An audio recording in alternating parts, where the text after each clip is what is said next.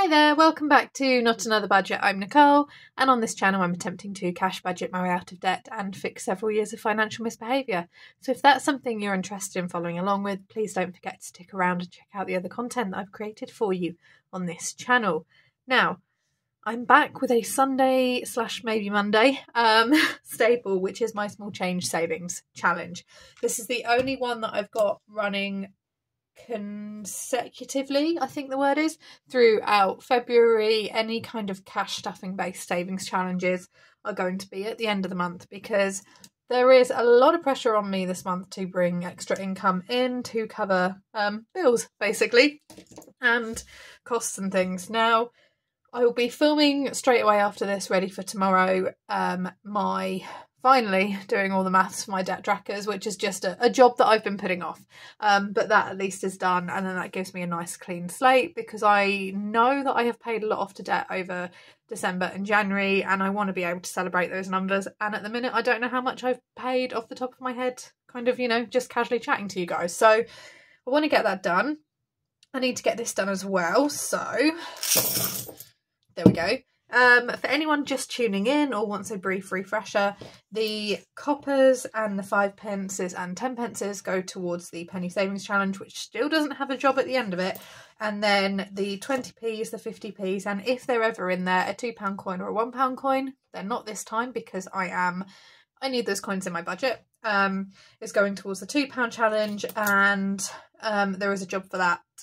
It's going to be something like, a house appliance sinking fund type thing, a bookcase or a microwave or something, just something little like that. So let me very quickly go through and separate this out, because we're going to do the £2 challenge first. So I know this is quite counterproductive, but just go with me. Tipping it out and putting half of it back in, but it just helps me see what I have. Yeah, I realise that, like, don't get me wrong, I am, in terms of how I am, quite stressed. There's lots going on outside of kind of YouTube and budgeting.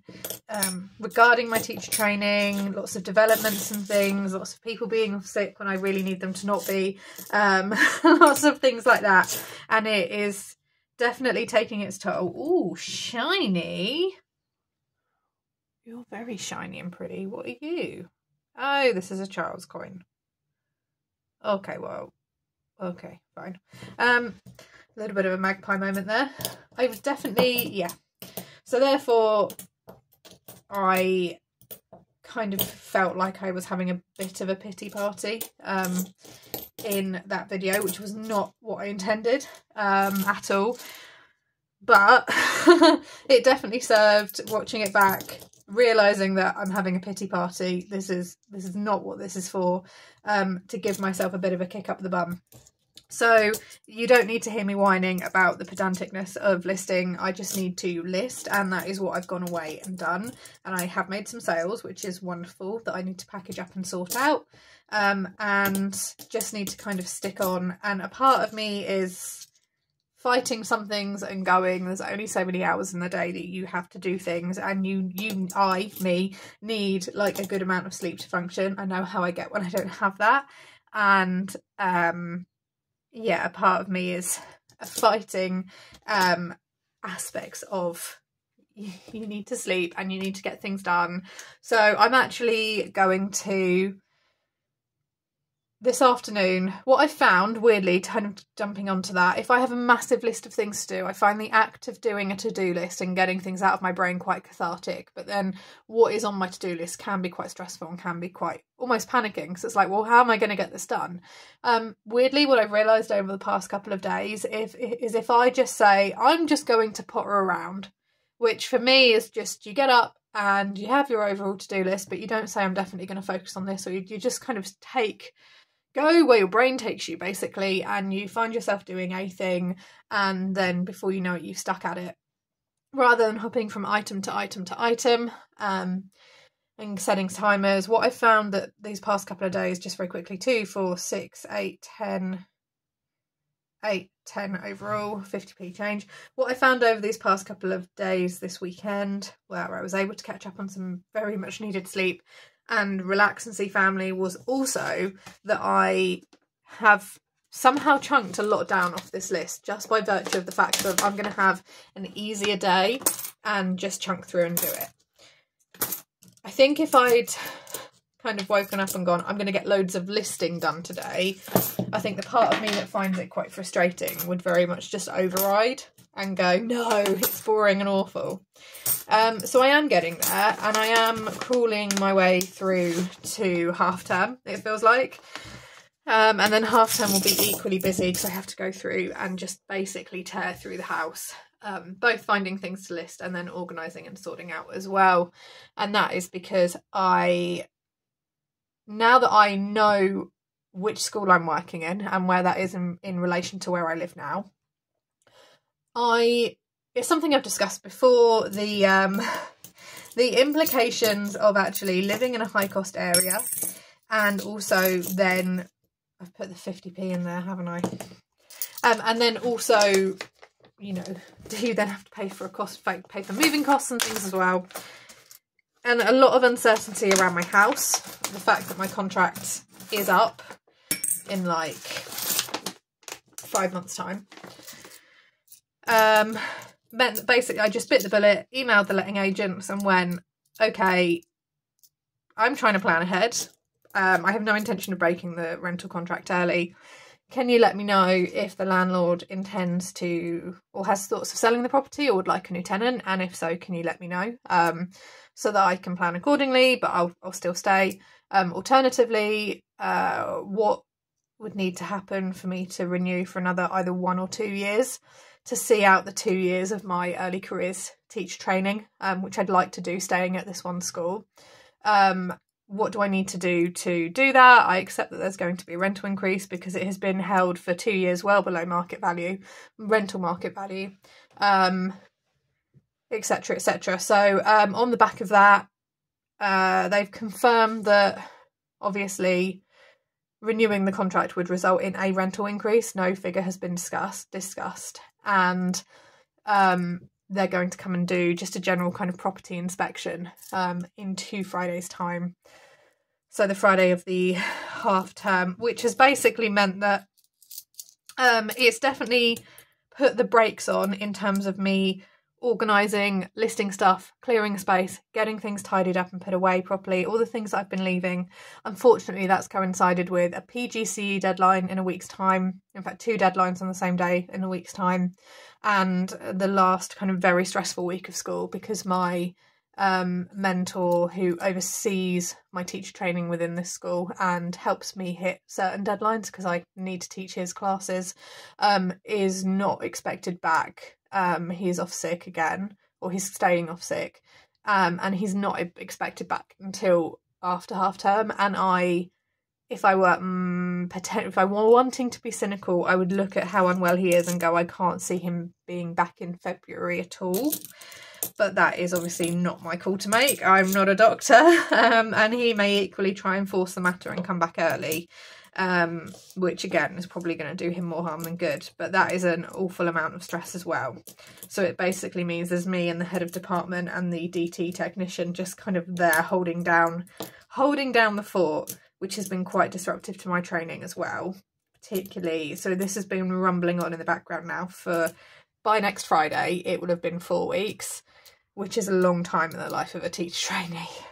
Let me count this up very quickly. So I have got 10 pences in 2p's, 12, 13, 14, 15, 16, 17, 18, 19, 20. Nice even number.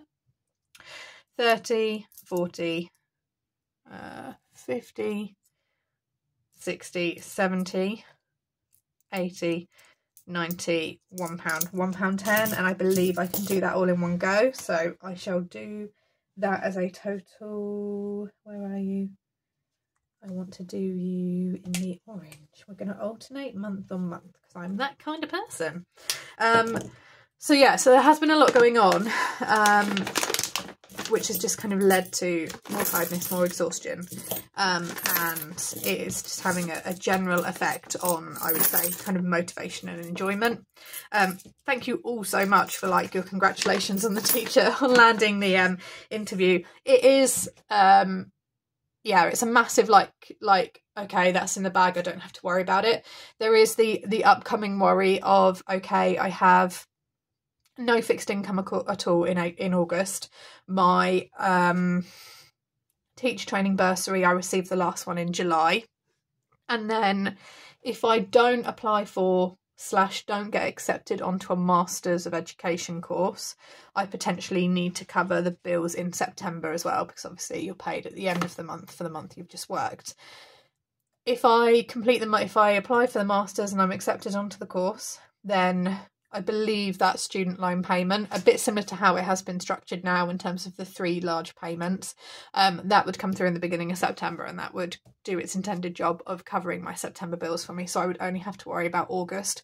But worst case scenario, I've got 2 full months to manage, which is between kind of £3,500 to £4,000 that I would need to find.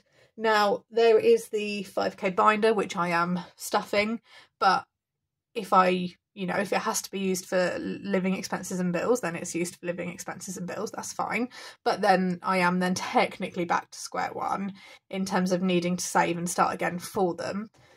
And am I then kind of prolonging okay, well, I've got another master's loan coming in termly, so I'll just do my savings out of that and postpone that again. I would like to get to the point where I can monthly save a bit towards it and everything be covered and everything be fine. So I do have an awful amount of kind of financial planning and aims and goals that I need to tweak and change, as well as everything else. So when I finish with you and I finish recording, I am actually going to do a timetable for myself for next week. That's so that I don't end up cramming all of this tidying and organising into my half term and wearing myself out. And then actually as well, can I give myself a reasonable amount of time? So if I have 3 hours spare in the evening, do I do, one day 3 hours on making up business stock and another day 3 hours on the house? Or do I literally go an hour of PGCE, an hour of business stock and an hour on the house? I don't know. I need to weigh that up and see how it goes. The good news is I'm online only training tomorrow, whereas normally I would have to go into my training centre. We're moving to online only, which means it's a day I don't have to travel, so great saving on petrol there. But then also I can just kind of stick the video on in the background and keep one eye on it and then carry on doing and organising. This change is going to roll over to next week. So yeah, so again, it's that focus on like being at home, which has felt, although that's my kind of goal and I've kept it in mind this whole time, that has felt quite difficult to do, because there's this like panic and this worry of I don't have enough time and I've got everything I need to get done and there's so much that I need to be doing and I'm not going to get everything in that I need to, and how can I sort this out? How can I get this done? And I'm trying to like avoid that and go, well, actually, no, these are all really manageable things. You just need to take, I just need to take like 2 minutes to just breathe and calm down and assess my options.